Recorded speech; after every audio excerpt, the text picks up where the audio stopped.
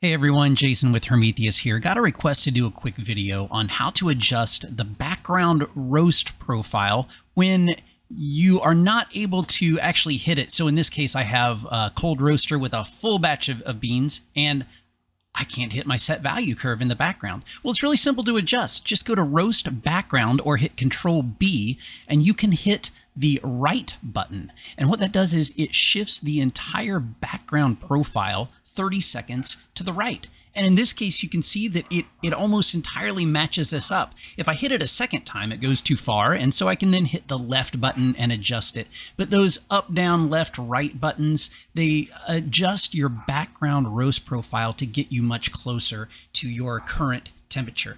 And in this case, I'm pretty close. You can see that my PID is now actually starting to modulate the heat, which is what you want PID to do in the first case.